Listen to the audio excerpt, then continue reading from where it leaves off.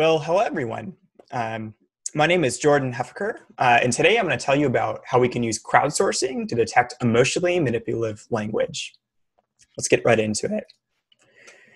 A long time ago, in an ancient America, it was once true that people subscribed to a number of name brand newspapers, such as the Los Angeles Times or the New York Times or something similar, and they would then have it physically delivered to their home. Okay, maybe this wasn't that long ago, but many still think of this era of the information ecosystem as sort of the glory days, the days where we didn't have any of the problems that we experience today. But in fact, perhaps the people who think that are warped by nostalgia, because the reality was that this information ecosystem was still rife with problems, including a sensationalist tabloid media that resembles a lot of the clickbait fake news we see today, yellow journalism, which was quite literally misinformation that started wars, and even coordinated disinformation campaigns, like the Nazis' The Ring.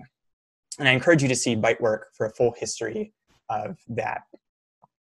And so I just want to start by contextualizing us in the reality that this information ecosystem has always had problems. And those problems continue in 2020. And while a lot of the way that we get our news has shifted online, we still see a lot of misinformation, hate speech, and harassment throughout our information ecosystem.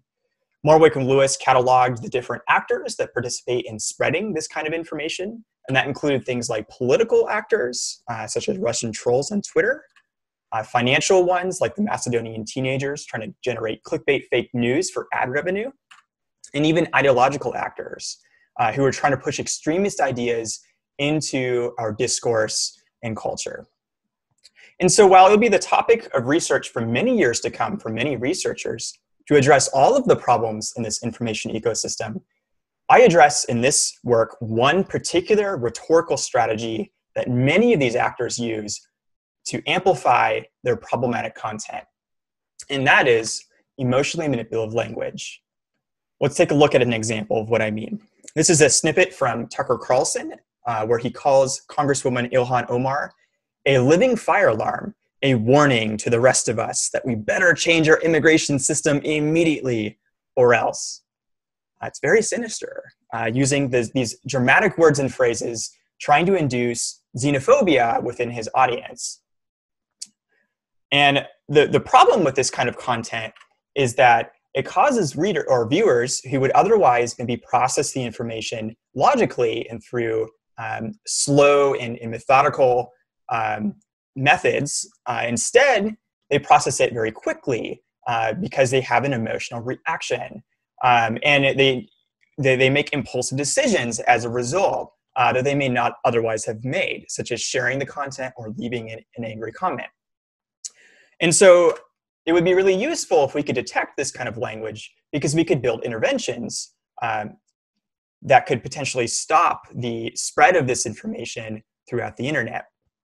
But there's no way to do that yet. And so the focus of my work was to build a system that can consistently detect emotionally manipulative language. But this is really challenging because a lot of the content that we look at looks more like this content. This is an example of a post by Camila. She describes the challenges that she's gone through while immigrating through the southern border, the US border. And it doesn't matter how you explain this information, it's emotional. It's inherently emotional. And so for that reason, we call this intrinsically emotional content. And the main challenge will be, how can we disentangle this intrinsically emotional content from emotionally manipulative language? To get started on that challenge, we developed a data set. We started with news articles, and we would take them and create a shorter version, usually like a small text snippet out of that. And then we would then take those text snippets and create a version that has little to no emotionally manipulative language. And then we would take that snippet and create another one that has a lot of emotionally manipulative language, all while maintaining the same information content across both snippets. And so now this gives us a clean data set where we have labels with and without emotionally manipulative language while maintaining the same informational content between different paragraph pairs. And in order to validate the validity of our data set, we handed these text snippets to a variety or two journalists who then rated them according to a variety of different aspects, including which of them has more emotionally manipulative language, which we found that they tended to be able to agree, which has more intrinsically emotional content, and which is more likely to be publishable in a reputable news source. And so now we have a clean classification problem that we can try a variety of approaches on. And so the next step was to try some off-the-shelf tools. And that includes things like emotion detection and sentiment analysis. And we generally found that these approaches were not quite yet capable of detecting emotionally manipulative language. But this should come at no surprise, as these problems, emotion detection and sentiment analysis, are not the same thing as detecting emotionally manipulative language. Also, they were trained on a different kind of data set, typically Twitter. So it's possible, if we had a data set that was more related to our problem, with better labels, that we could potentially make these approaches do better. And one way that we might create that data set is to use crowdsourcing. And so we tried a really simple crowdsourcing approach where we simply just asked workers, how much does the paragraph intentionally stir emotion in the reader? We would have them rate on a Likert scale from 1 to 5. And then we would average the responses and use a decision threshold to decide if that average is above the threshold, then we say that the paragraph has emotionally manipulative language. And if it's below it, then we say that it does not have emotionally manipulative language. This approach is nice because it allows us to be more aggressive or more conservative if we want to, or more aggressive depending on our use case. But we found that no matter what we do, the approach did not perform well. While we could get high recall if we use a more aggressive threshold, we couldn't get better precision. And that was due to workers conflating intrinsically emotional content with emotionally manipulative language. So let's take a look at an example to further understand what's happening. This was an example that I showed you earlier that workers would have messed up.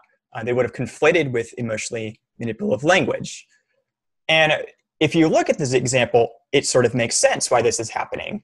If you ask them, why does the paragraph intentionally stir emotion in the reader, you can see that this is actually really challenging. It's really hard to disentangle where that source of emotion is coming from. Is it from the informational content of the paragraph, or is it due to the way that it's presented?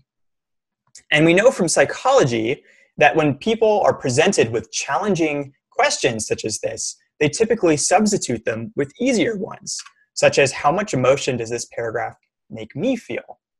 It's much easier, and it would produce the wrong output. And to further explain what is happening here, let's look at an analogy. I'll use this analogy of an optical illusion, and if you take a look at that bar in the middle, and I ask you, is the right side of the bar darker than the left side of the bar, you may say yes. But if I remove all that additional context, you can see that the bar is actually the same brightness all the way across it. And so one thing we could do is pull from this analogy to create an approach that works in our scenario. So let's look at how I did that. We start with going back to that original paragraph that I showed you initially from Tucker Carlson. We introduced an approach that we call anchor comparison, where instead of asking workers to rate the amount of emotionally manipulative language exists in this original paragraph, we can instead ask them to try to remove it, to rewrite the paragraph into a version that has very little or no emotionally manipulative language. And so with this new version that we call the anchor version of the paragraph, we can use it as a point of comparison to judge the original content, just by asking them how much more dramatic is the original compared to the anchor. And this approach allows us to make that comparison and see that the original has much more. But in the case that we showed did not work previously, workers would only be able to make minor edits to the original, such as changing living in fear to just being afraid. And so when we ask them how much more dramatic is the original compared to the anchor, the difference would be very small, and this would come back as negative. And so now we have a really useful approach that we call anchor comparison. But how do we actually implement this in a system? Well, we could do that through two steps. If we introduce a text snippet and we insert it into a component we call anchor transformation, meant to create an anchor version of the paragraph. We could then feed that anchor version of the paragraph into the comparison step, which then compares against the original content into a classification output, a binary 0 or 1. But how might we actually build that anchor transformation step? And so to do that, we pull from the state-of-the-art for copy editing. This is in particular Bernstein's Soylent system, the find, fix, verify workflow. And then we add one additional step, the filter step, intended to reduce the amount of distortion that happens in the original paragraph. And so now we have a useful system where if we feed in a text snippet, we can find the portions that have emotionally manipulative language. We can have workers suggest potential changes to remove that emotionally manipulative language while maintaining the same informational content. And then we can have a different set of workers remove those edits that actually do change the informational content by distorting it. And then we can have a final step of workers picking the best edits that remove the emotionally manipulative language while maintaining the same information. And so now the output would be an anchor paragraph, and we can use that as a point of comparison to judge the original content. Again, rating on a Likert scale from 1 to 5 and using that threshold to determine if it does or doesn't have emotionally manipulative language. And so while I don't have the time to tell you about exactly how we evaluated this whole system, I'll give you the high-level findings. And that is that if you use iterations, you can improve the recall, or you can use the agreement threshold to reduce the conflation within the filter step. So now I've showed you how we can detect emotionally manipulative language. But let me take a step back and explain the general class of problems that we've managed to solve by using anchor comparison. And to do that, let's look back at that Tucker-Carlson example one final time. So if you look at this example, and you take a look at just the first phrase, a living fire alarm, this is one of the phrases that I've said that could be rewritten to remove the emotionally manipulative language while maintaining the same information. And the reason that that is possible is because it's overlaying multiple messages on top of each other, including one where he's saying that she, being Ilhan Omar, is an example of how immigrants are ungrateful and quick to criticize. This is potentially a problematic stereotype, but it's made much worse when we add that additional message of the blasting fire alarm that's warning us that if we don't act immediately, that the whole nation will burn, our culture will be set on fire. It's much more dramatic, and it induces a lot more urgency to do something.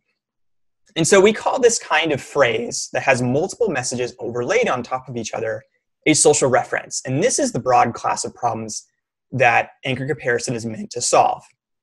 Other examples would be terms such as dirty, crime-ridden cities, which has the literal meaning of dirty streets and alleyways, as well as the racial connotations. Also migrant caravans, which has the meaning of a line of cars, as well as Middle Eastern connotations. But in general, we say that social references refer to language that invokes connotations by overlaying parts of social and cultural contexts. And this is what anchor comparison was meant to solve. So today, I've told you about a new crowdsourcing approach that we call anchor comparison. That is the first crowdsourcing approach that can detect social references while mitigating conflation error. I thank you so much for your attention. I thank our sponsors for the support, and I encourage you to see the full paper for more details.